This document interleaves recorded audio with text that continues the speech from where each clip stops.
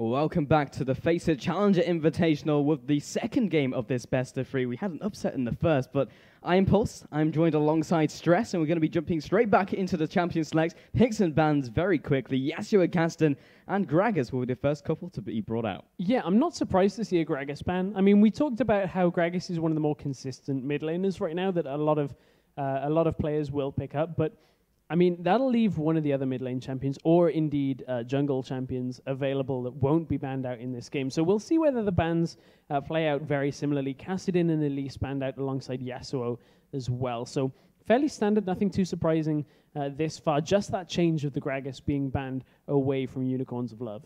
Yeah, Gragas caused major issues in that last game, specifically against that LeBlanc pick in the mid lane. So it makes a lot of sense to just bring that off of the board already. So see what else caused them issues, or maybe there's some blanket bans they want to bring out. But the Caston was banned already by Unicorns of Love, so there's nothing pressuring them to really go for more blanket bans. Okay, so Unicorns of Love decided not to ban a third champion on blue side, which either they've had a disconnect, which they haven't, or this is what we were talking about earlier, is this could be a conscious choice to allow more than one champion that they want to play through and allows them to secure their first pick. It's nothing that we haven't seen before. It's pretty uncommon, but they pick up Kayle, who this will be the first game of the of today that Kayle has been available. Kayle has been banned out in every single game and is so strong in the mid lane right now, and we're seeing her first pick.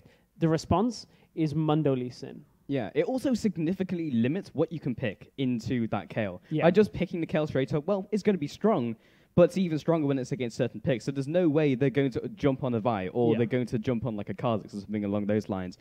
And as a result, well, okay, you're not going to take Vi, so we'll take it as well. So Vi and Kayle and also the Thresh already looking very strong just on paper with those picks. Yeah, that is some pretty strong opening picks there for Unicorns of Love. And I mean, they may answer with a Riven here, which, you know, Forbidden has played Riven. They do swap over to Leona, so we'll see whether they do settle on a mid laner here or not. But Kayle is just incredibly strong right now.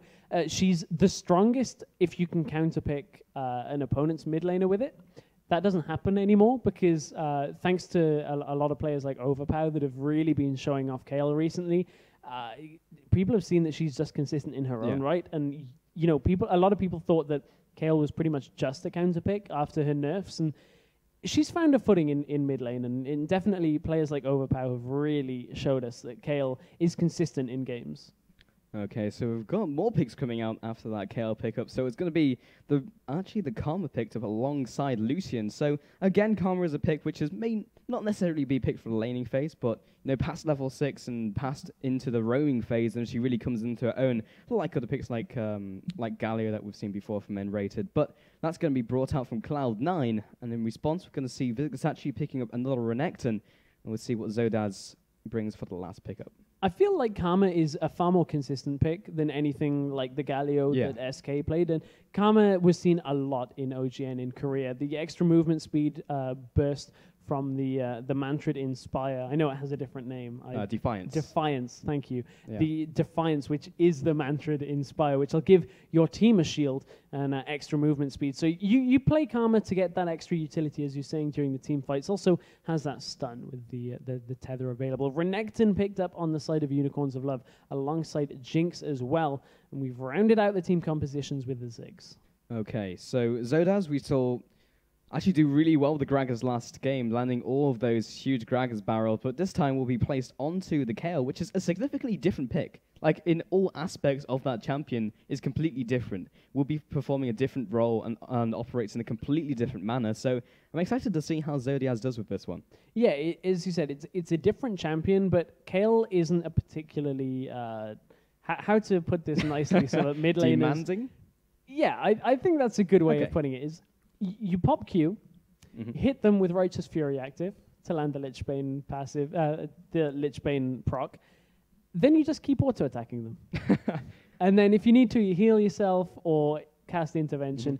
It's not quite the same as Gragas, where, you know, you rely a lot more on the positioning of your body slam, your explosive cask, and your barrel, where all of them can pretty easily miss if you're not, you know, on point with your abilities. But we've already seen how good the Gragas is here from Unicorns of Love.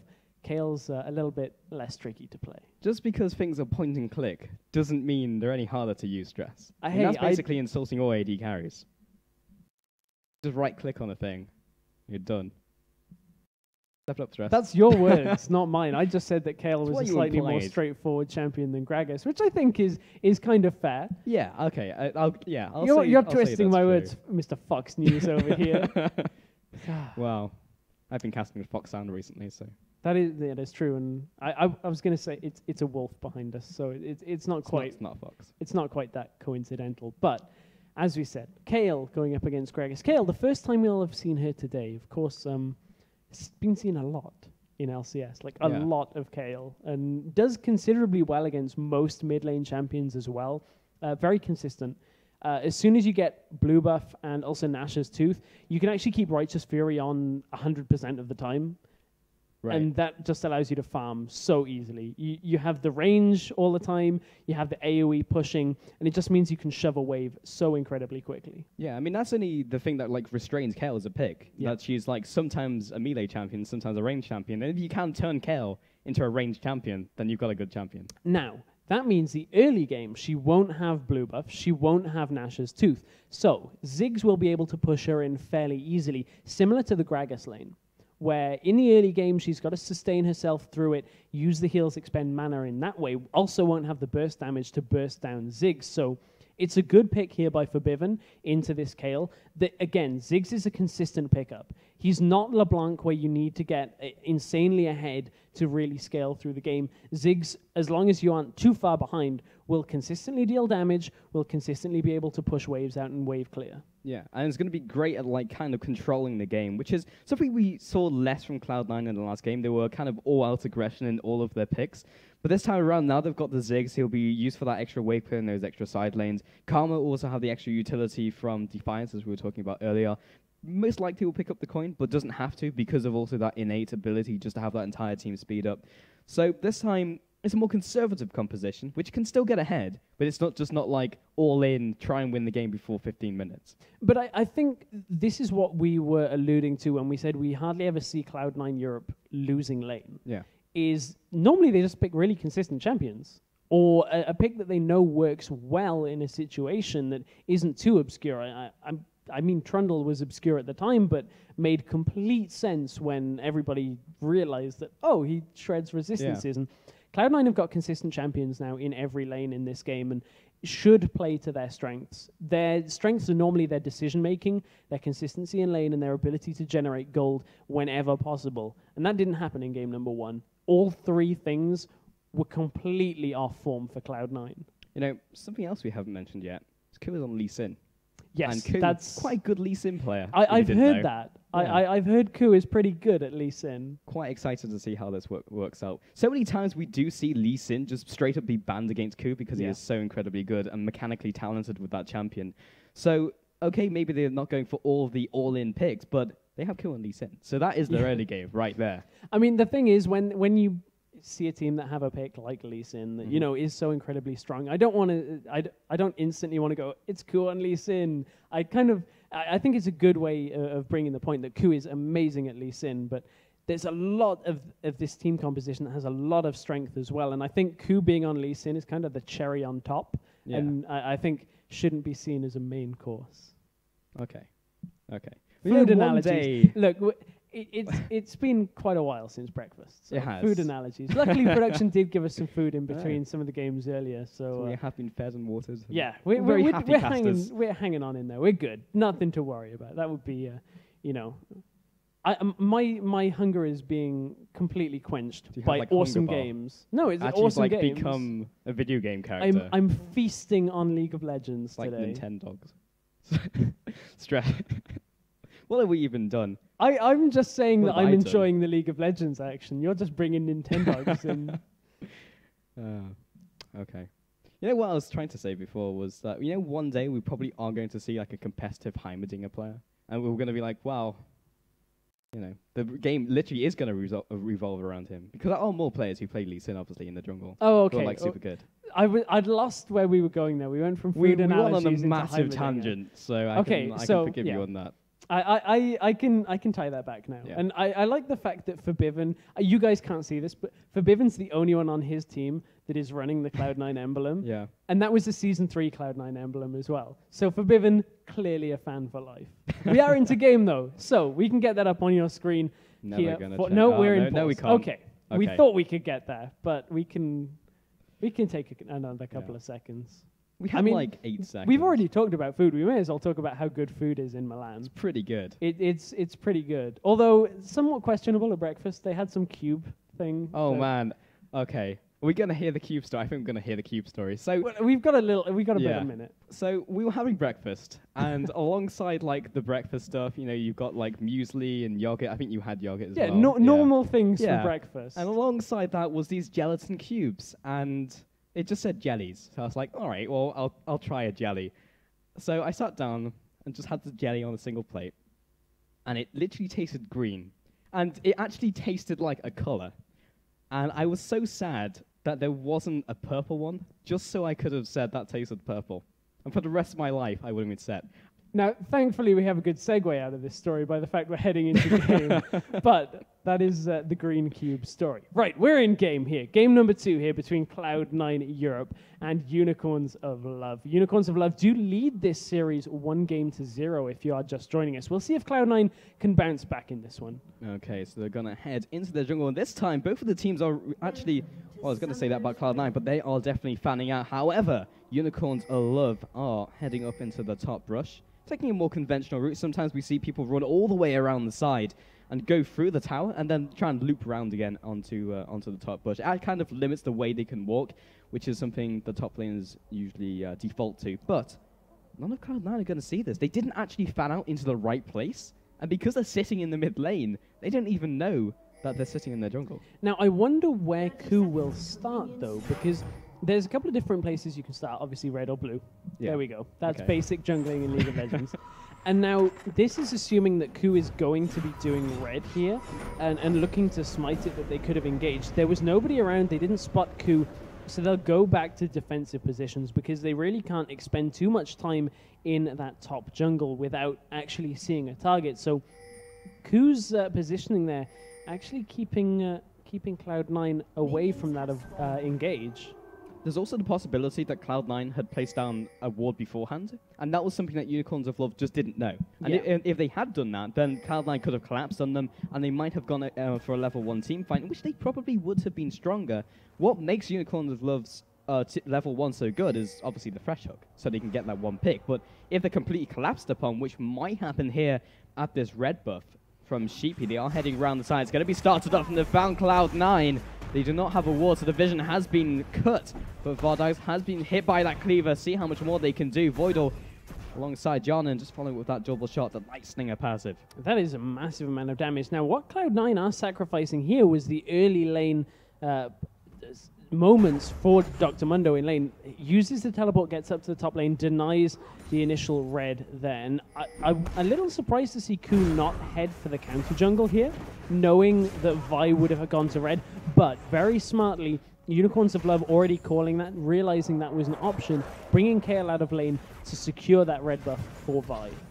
Okay, and that has also been warded towards the blue buff, so Ku will not want to try and counter jungle that, otherwise he will be taken down in the early game, which would be disastrous as a Lee Sin versus the Vi, specifically in that matchup, because you cannot really afford to fall behind. Voidal gets caught. The Flay into the Flame Chompers keeps him locked down. Jonathan's trying to basically use himself as a human shield. Barlex just turns around, takes another shot.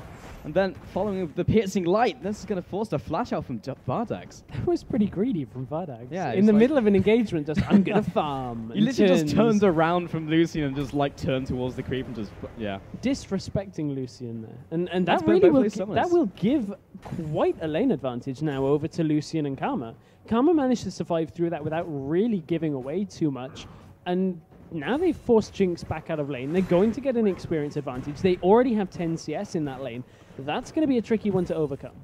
Okay, so top lane is going to be Mundo and Renekton again. I think we've seen this matchup quite several times. Yeah, today. And it always goes the same way. Both these guys do very little.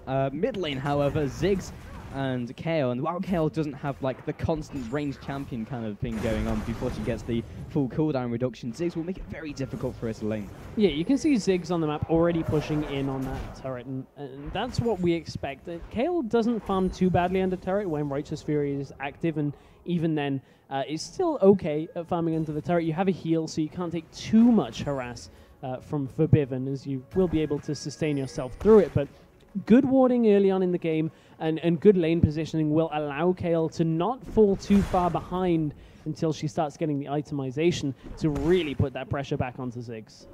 So we did have John and move back to base, has picked up boots and the longsword, so just gearing up for that Vampiric Scepter.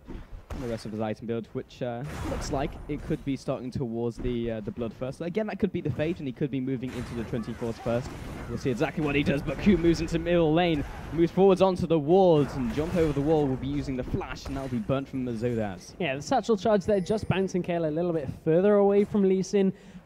Satchel Charge is a very small knockback and difficult to land perfectly, and you see there that they got the knockback, but it was the wrong way, and it's just a little difficult to collapse on that in this early game. It's like a really, really small Gragas barrel, where you have to like get the right direction, but this time Forbidden's done it on himself. Q comes in for the counter gank, and Forbidden is already underneath his turret. Master of Sheepy is getting chunked down. Q looks for the execute, doesn't quite have enough damage. Yeah, Forbidden didn't have the mana there to throw another Q. He was trying to keep up in positioning on that, but you could see Zodiaz actually stopped moving away from that, because Zodiaz with a lot of health, even though he's on low mana, is actually still quite a deterrent, because one Q can really set that lane off with Ignite still available. So they couldn't catch on for the kill.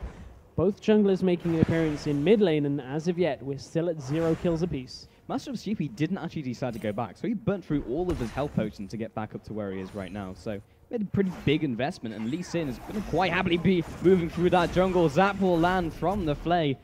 It's just going to be fresh, keeping him in place. Yeah, Inspire was just used, but the angle on the hook was pretty good on that one. Managed to catch on even with the extra movement speed. Lee Sin going aggressive in the middle lane. Don't know whether he'll have enough to finish off Zodiaz here. But again, another good deterrent here to try and delay Zodiaz, and who has just hit level 6. Yeah, until Q hits that level 6 himself, he won't be able to just nuke down whoever he wants and have that execute combo available to him. Hylissang, once again, getting that hook onto Voidor, but the tether comes down, just zoning him away. As long as those pesky minions aren't in the way, Karma becomes a significantly better champion. No, Vizichachi, again, going aggressive, and that's somewhat characteristic of this Renekton Mundo lane when you consider that Renekton got level 2 first. He's really been able to put the pressure down on Odoamne, as that teleport play earlier in the game, teleport nearly available again, but it's kind of hindered Odoamne's ability to trade since in the early game. Now that he's level 6, it doesn't really affect him so much. Sadism is available, but up until level 6, he kind of struggled under a lot of that pressure, and you can see that in that small CS difference between the two.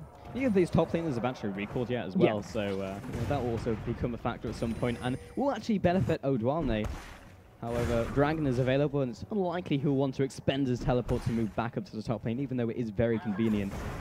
Cloud9 are positioning for it as well. It looked like they were all rotating towards it, but they were actually warding for it, which is a good, smart move already. Getting a ward down in Tribush as the first set of buffs come up. That's going to watch for a gank from Vi towards red, but Vi's actually headed towards top lane, and this could be a gank onto Odoamne, who's just popped Sadism. Well, even if they pick up the kill here, as soon as Vi shows her face, they might just be able to respond to it. Odoamne has used Sadism.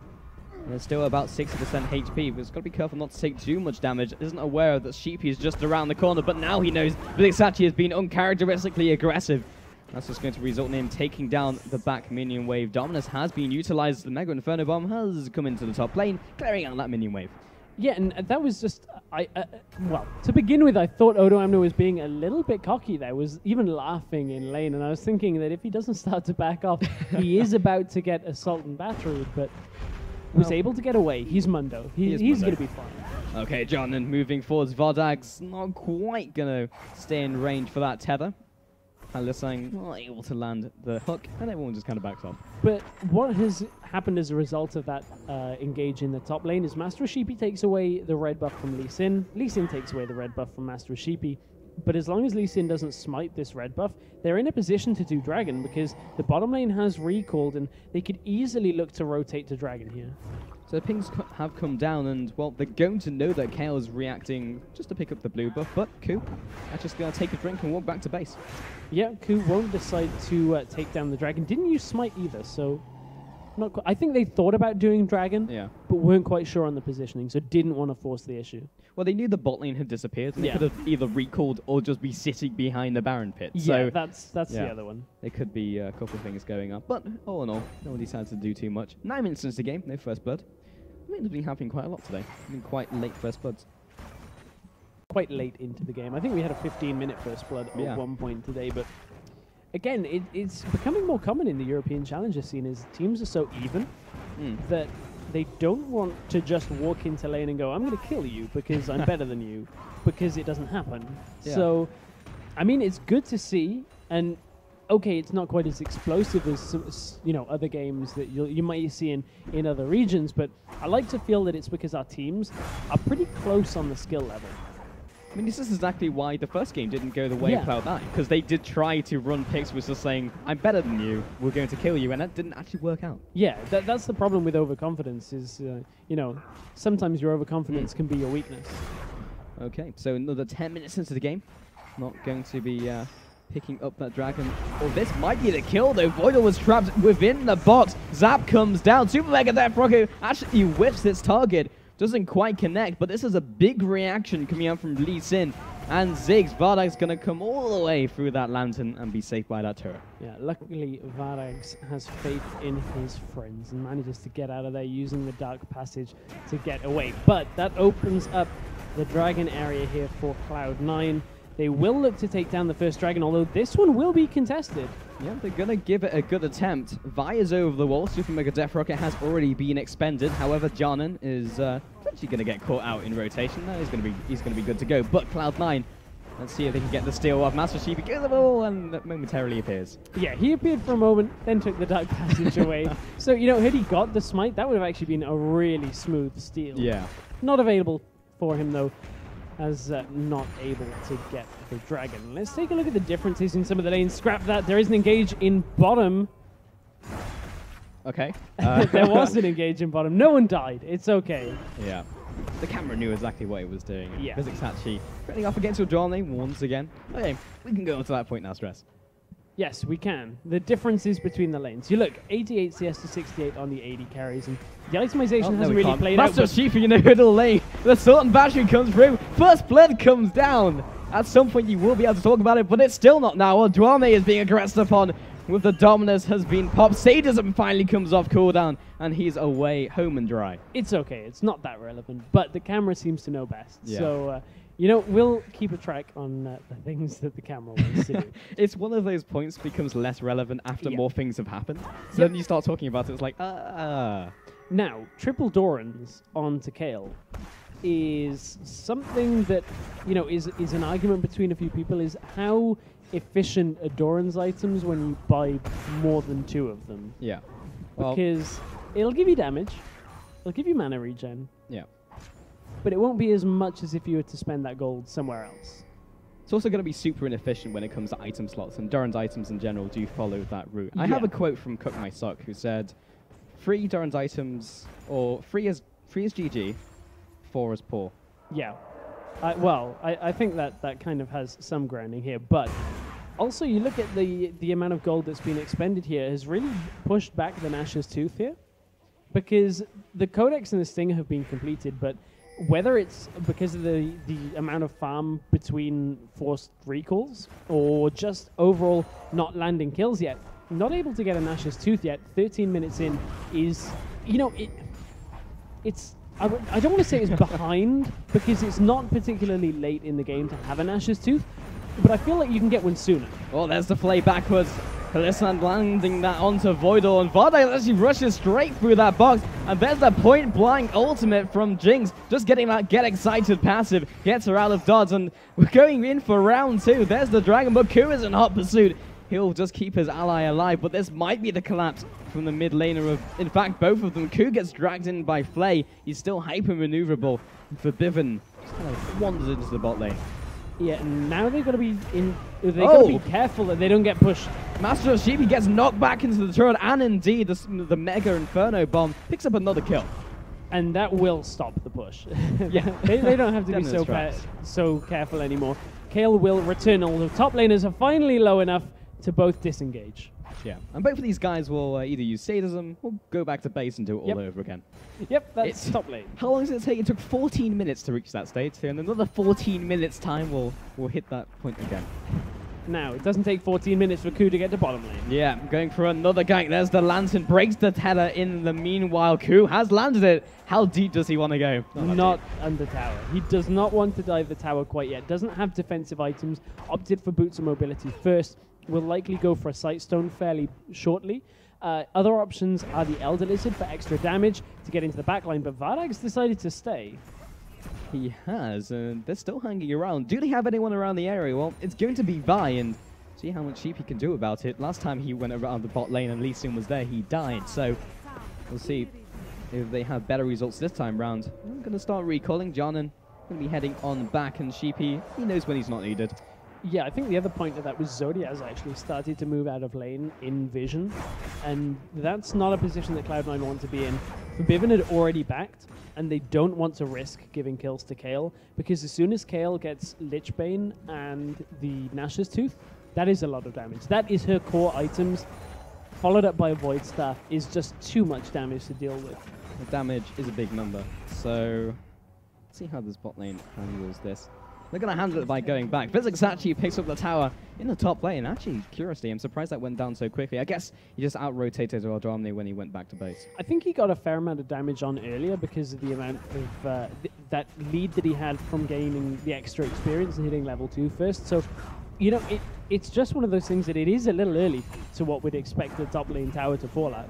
It's not going to make any difference, but it will allow Ku to walk into this bush. But it has been watered, and I think that's been called out as he walks on through. Voidal gets caught. There's the box coming down. Jordan's going to try his best, but Voidal pulled back into them. Super Mega Death Rocket lands, and Hlisang just backs off the turret. There's one kill by Master of Sheepy, just assisted by Vardags all the way when he was walking back into lane. We're seeing the unity by Unicorns of Love here. That they're really good at these team plays, which is kind of surprising against a team like Cloud9 Europe, who, you know, that's one of their strengths, is their team fighting is normally incredibly good.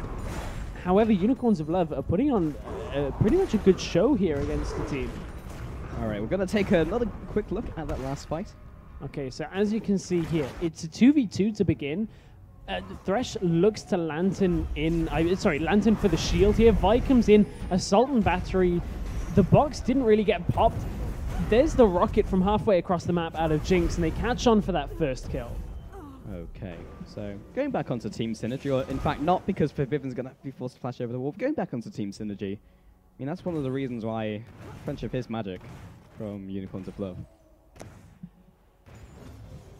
That face that Stress just gave me could kill a face. Anyway, Dragon is going to be taken down by Unicorns of Love with that great synergy. And it doesn't look like we're going to have any sort of contest from Cloud9. They won't be able to contest that Dragon at all. And Odoamne looking to push up into the top lane as well, but he's pretty low on health. Sadism not quite available. Teleport wasn't available either, so Unicorns of Love are looking in a good position here. 2.7k gold is their lead right now, and Forbidden's past the point where he can really shove Kayle in. Kayle has that Fiendish Codex and has been given blue buff before, will likely pick up this next one, and that really just means Kayle is now in full pushing mode, where Righteous Fury just burns through waves and she pushes the turret. And she's going to have that Righteous Fury most of the time now, which is going to make it fairly difficult for Ziggs to do too much. As usually he is able to auto-attack harass, but as soon as he gets in range of Zodiaz, just one Reckoning and then the auto-attack follow-up might just result in Forbidden's death, especially when he's so low. Even with that satchel charge, doesn't want to get in range of that. So, Ku heading around the side, but plenty of wards in that river. It's just going to keep their jungle safe and keep Ku not in good shape. Jonan has reacted, along with his support, so he should be able to get out of dodge, but he's going even deeper. Yeah, they've got to be careful they're not going too deep here. Ku will be rotating around to the bottom lane, looks for the gank. They're gonna go for it. The ward comes down, jumps onto Hillesang, and now the teleport comes in from Mundo. This is gonna be a 4-man collapse. Vardags gets dragged out of the turret. He might be able to survive this one. O'Donnell is trying to keep on top of them. Ku misses the Q, in fact lands onto a minion. There's a counter going from Master of Sheep, the assault and battery used, and now the reaction from Zodiac from mid lane. John, good luck, he was gonna need it. Tries to get over the wall. Oh, there's definitely his face is embedded in that rock. Cloud9, what is going on? They look to engage there and then let the Dark Passage go through.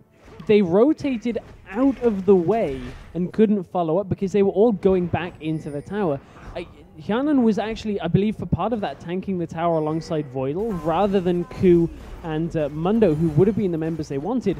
And then, again, it's another product of being behind in this middle lane is Forbidden just isn't able to rotate down. Yes, he's got a CS lead now. They've caught out Voidal, though. Yeah, Volbreaker comes through. Hillesang just drags it back with Flay. We'll see how he can get out. Ku jumps over the wall. He's actually going to take that for his ally. Let's see if he actually escapes from this one. John and over the wall is going to assist with the culling. Forbidden is rotated from the mid lane. Picks up one. Ku is still incredibly low, but is hunting for more. Vardags, Master of Sheepy are in good shape. Oh, the bomb comes through and picks up the second. Vardags has been used. The intervention has come onto him. Zoda has a reaction from the middle lane. Forbidden is still looking for this kill. Bouncing bomb picks up another. Forbidden is very happy at this stage. Ku comes in from nowhere, lands a sonic wave. And I mean, that definitely more than makes up for that bot lane trade. Yeah, Forbidden, that is an easy roam for you. It was into your own jungle. But you need to start roaming more because when he's able to put the damage down, you can see how much easily they take these trades. They now take a turret from it and may even look to push this in and re-ward the area and just make sure that they're in a good position here because they're still not ahead even after that. With another turret going down, they're still 1,000 gold behind here. Well, still in the space of 30 seconds, they almost equalized the game after being 6-1. That was the current scoreline 30 seconds ago, but past that, this was a great turnaround by Cloud9. It's just weird that the interactions that should have been going better are not. Vizixachi jumps over the wall, picks up the kill onto Ku, and also picks up the red buff as well. Yeah, Ku thought he was safe at his red buff. Not really. Nowhere is safe from Renekton, and mid lane is going to be cleared out by Forbidden, but not even mid lane is going to be safe from the Renekton rotation. In fact, Kale sitting at top lane, so just going to go for that quick swap up. Yeah, now, where will Cloud9 go in this game? They have to do something to try and come back into it. They had a good passage of play, but now have found themselves even further behind. And now they has found themselves a drum. Vizixachi moves forwards, and there's the slice and dice. Atomic Bomb comes across the wall, Mega Inferno Bomb, sorry, and now Master of CP moves onto that back line. Adorni is still alive, Sadism has been used, he's just out regenning them, finally will drop. Was anything else happening with the rest of the team? Indeed it has, the jungler drops down, and that's a 2-for-1 trade. Forbidden caught out in the mid lane, there's another 1-for-3, huge advantage for that team of Unicorns of Love. Yeah, Kale picks up the shutdown gold as well here, so we'll be well on the way to that Lich Bane is alongside the Nash's Tooth, and now they're pushing onto the turret, but no minion wave means they're in a little bit of trouble here. Felix actually forced to back off with the rest of his team. Vardags is the one who's right on behind. Nice sidestep. And the culling comes across. We'll see who's going to tank that. Actually juggling the damage, keeping them all alive. Yeah, just, making sure they're not falling too low off the culling there, but nevertheless. Unicorns of Love will pick up their own jungle and try and consolidate the lead that they have here. That was a big passage of play for them. They actually picked up more gold there, so they were able to go to 4,000, but Ku is in his opponent's jungle. There's the death sentence, and there's the rest of the CC. He's going to give it a valiant attempt at getting out, and John also tries to assist that, but that might result in his life. Zap comes down into another death sentence, definitely living up to his name in this game. There's the double kill, and indeed the get excited passive. There's another hook landing onto the Karma for the triple kill, gets promptly shut down by Forbidden, but will be jumping over Vardags. And Vardags looking for his next kill. In fact, his fourth is gonna be the Quadra. Well, I guess the unofficial Quadra wasn't quite in time, but still, 5, 1, and 4, and they're gonna be this turret as well. And Unicorns of Love are looking very strong here. They push down another turret and are looking to really stop Mundo in this top lane as well. That's where one of them will be going, but Unicorns of Love are looking very good against one of the top European challenger teams. And they're just going to rotate, pick up another easy dragon, and Cloud9 seem to be not in the best of shape. Zodiaz seeing top lane. Do they have a saving grace? This is the time we look at that, but we are going to see a quick replay of that last engage. Okay, so as you can see, Ku way out of position here in the enemy jungle. Not sure what he was looking for, but he found 3 members here of Unicorns of Love. Gets taken down to begin that one, and the chase is on. You can see Talisman of Ascension got popped into Zap. Hook landed, and this is just a clean sailing here from here on for Jinx. Lands the Zap once again. Another hook. That one was, max range on that. Okay, they lost Thresh for it. Sorry, they lost Karma for it. No, they lost Thresh. Yeah, they definitely lost Thresh for it. They lost Thresh for it, and they ended up picking up Ziggs. But again, this is just back-to-back kills, and that's what the Get Excited passive gives you on Jinx. That was basically the perfect situation that demonstrates how strong Jinx's passive is, catching one kill after another. So current scoreline being 14-7, doubling their kill total. Dualne, that's forced up in the top lane, but wasn't able to completely finish them off. Now, let's have a look at the differences between some of the players. 259 CS to 222, and that's the effect of that Righteous Fury, the ability to farm and pretty much get every minion in every wave because of the AoE damage that you're doing on auto attacks, which is incredibly consistent. Now, on the other side, we see there is a bit of an advantage down in the AD carry position, but the difference in kills really separates the gold. It looks like Unicorns want to go for Baron. Who is being dragged near that Baron pit, but now they know exactly where they are. We'll see if they carry this on. Unicorns of Love are definitely in the commanding position, but not sure they're that commanding. Huge reckoning, chunks Ku low. Here's their guy who's going to keep them in contention if they try and go for that Baron steal. Master Sheepy looking to follow up. He does have his ultimate. See if he can get one pick as these guys move back to their base. See if they can crack that shell. But they're zoning him away. Master Sheepy is still looking for that Vault Breaker. Kayle is trying to cut off that escape route, but is by herself. Yeah, we'll be able to heal up that damage done. And is the distraction enough? They're looking for the inhibitor turret, but they might be caught. Mega Inferno Bomb comes down for the engage. Ku follows up, but they're just too maneuverable, and Ku might be the one who's going to get turned around upon.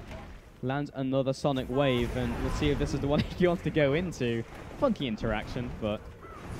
Okay. Well, there was the Defiance into safeguarding away from your opponents, but that was only Defiance, so it will be back and available in probably another 15 seconds by the time Karma has Mantra available once again, but there's a big difference in damage on these AD carries.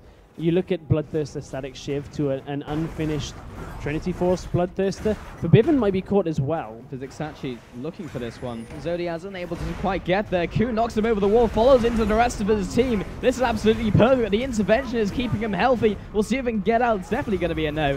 Now, the Defiance comes across, and they can't quite find a second target. Yeah, not too sure whether that was all that worth it for Zodiaz there. Okay, he didn't really give away anything like shutdown gold, but he was a distraction to allow the rest of his team to get out and to gather themselves around the map. Jinx looked to split push in the bottom lane, but the rest of the team just wasn't around for that.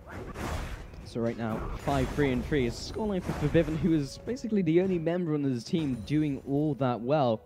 It's going to be Lucian ahead in CS though, on top of Jinx, but 5-1 and 4 definitely makes that difference. More than make up for that differential in gold in terms of minions. Now, Cloud9.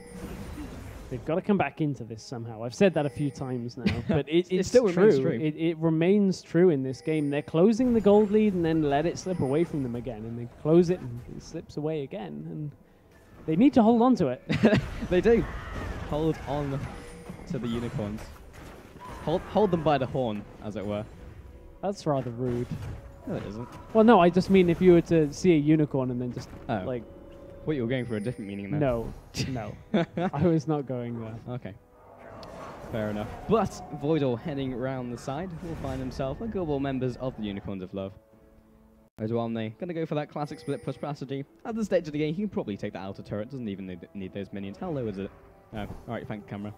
I don't even get to know. Yeah, it's okay. Yeah, it's probably pretty low. We'll see it here. There we go. Yeah. Yeah, it's low. Brilliant. We nailed it. Got it. Got it. But something that hasn't been had yet in this game is the Baron. Yeah. It's been attempted by Unicorns of Love, but they haven't been able to secure it. Now, with Mundo pushing, they've got a couple of options. They're pinging the Baron pretty heavily here. They can't afford to waste time and bait. They have to start the Baron or pick a fight here and make sure they get the fight right, because Mundo is going to teleport. It's just how much damage will Mundo do before he's forced to teleport. Cloud9 are on a timer and they're cutting it awfully fine. There's the teleport. Ku comes in. It's going to be smited away by Vi and already dropping Ku. This is going to be a 4 versus 5 and they're completely out of position. Physics actually, there comes the intervention onto that tank. And no one drops from that team, and they have the Baron. The flash forward, oh, he lands another death sentence onto a Dwayne. John and the carry of Forbidden, unable to do much else themselves. Master of Sheepy is getting completely punished, and they do not have too much left in their arsenal. John is chasing awfully deep with 2 members dead, 3 versus 5. They are just going to walk back to base. That is enough for Unicorns of Love. They will be happy with that trade right there. They pick up 2. They pick up the Baron as well, and they didn't lose the second turret off that. I think they could already have written off the outer turret in bottom lane, as that should have fallen a while ago, but the fact that Mundo didn't get too much, he's now burned that teleport cooldown. There are a lot of summoner abilities used there as well. And again, Unicorns of Love just establishing a lead. This time it is spiked to a massive nearly 10,000 gold. And I'm not sure that this is something that Cloud9 can come back from, because so many times during this game, as was mentioned, it's been an uphill struggle, but they have just gotten to the top before they slide back down again. I think it's a little too steep. And especially when that Lich Bane gets finished on Kayle, that is going to be an incredibly steep hill to climb, with the Rabadons as well. That is so much damage. There's the Lich Bane finished up onto Kayle. That's going to decimate in probably 3 shots, whoever Kayle chooses, except for Mundo. Basically become a vertical climb.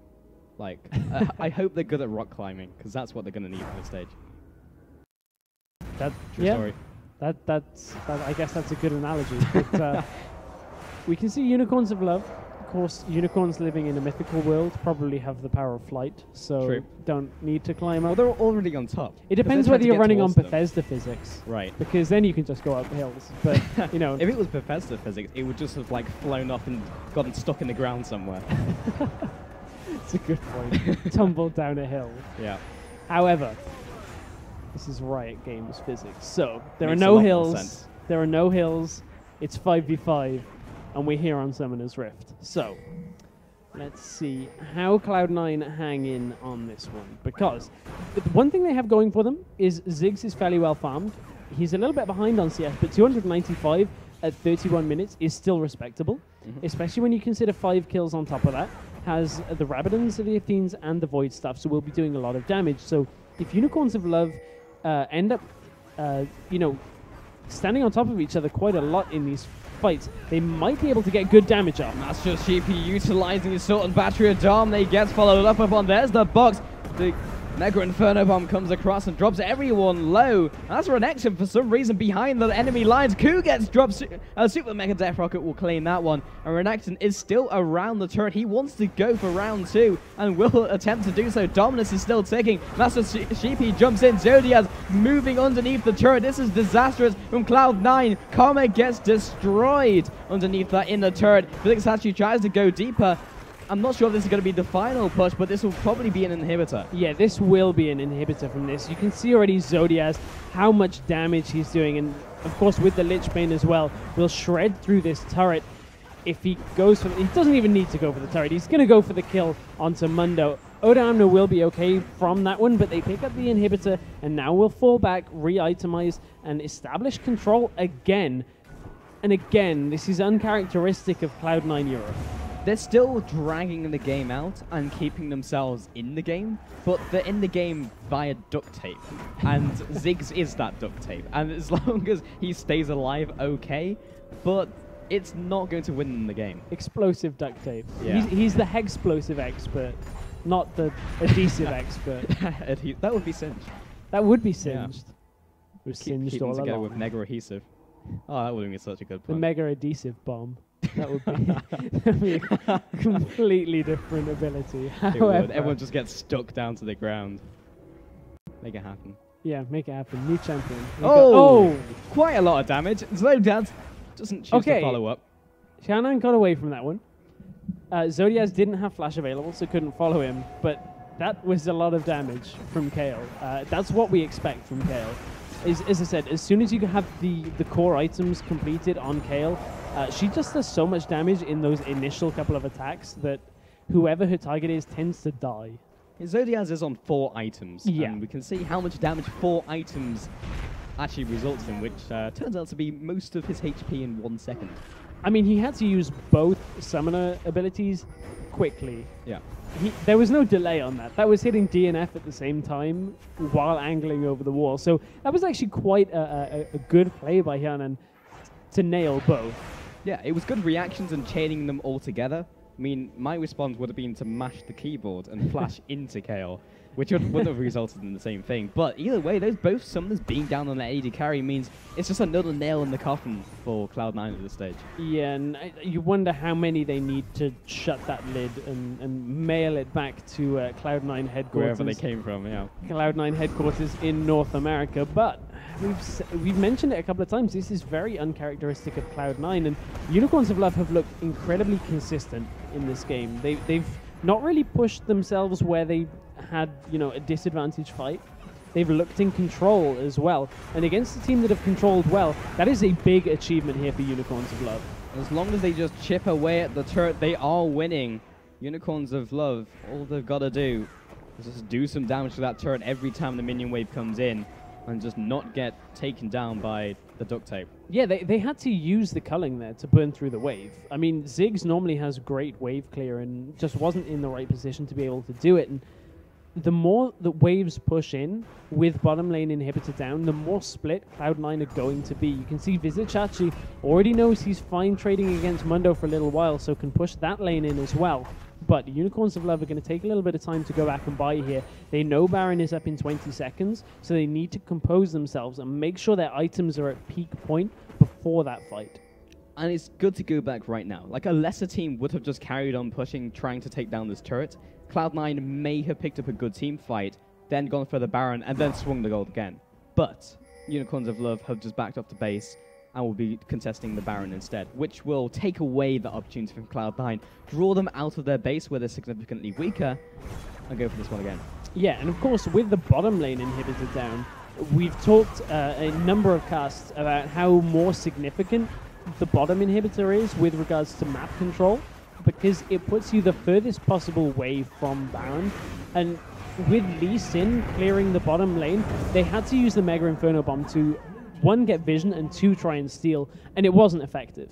No, and that's a big cooldown down, especially like in terms of clearing minion waves, because last time they had to use the culling, and if they want to just delay using these big ultimates just to give them more time, then Mega Inferno Bomb is also going to be off the cards. So this might be the last push that these guys need.